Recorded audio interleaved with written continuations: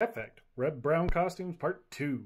Last time we talked about this costume, which was worn for the majority of the first movie. At the end of the first movie, though, and throughout the entirety of the second movie, he wears this costume, which is almost identical to the costume from the comics. Like, yes, in this one, he has a full motorcycle helmet, and he also still has the plastic shield that we talked about last time. But overall, this looks almost like it came right off the pages. Some people might say that this isn't, since the chest piece doesn't have the chainmail or the scale mail that the comics version has.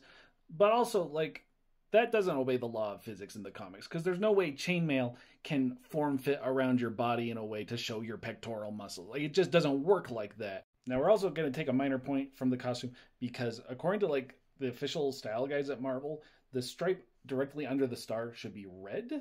But also, they kind of forget that semi-frequently in the comics as well, so they're not doing too much worse. But overall, I feel like this costume is kind of a good example of why we don't really want 100% realism with comic book costumes. Because in the comics, they perform a different function and can get away with things that you can't with a live-action appearance. By making the costume skin tight in the comics, you're able to show off the musculature of the superheroes. It's almost like they're not wearing clothes at all, and you can just see their muscles. And there's just not a way to get that ultra form-fitting factor in real materials. Like, you cannot stretch spandex tight enough to show off abs, unless your abs are literally washboard abs, which is physically impossible.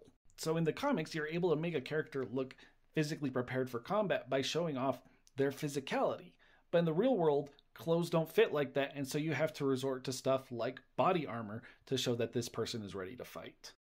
And also, you can get away with brighter colors in comics, because everything's an unnatural color, so it doesn't matter that Cap's blue is the purest printed blue that you can get, because it made him pop off a page when all the colors look weird to normal people. But when you're in a live action movie, this bright blue suddenly looks like it's too much. And, like, it might not be on its own if it was just a shirt, but, like, everything on here is pretty saturated. So yes, this costume looks like they practically just grabbed the character from the comics and put him in the real world. But the problem is, he looks like a comic book character in the real world.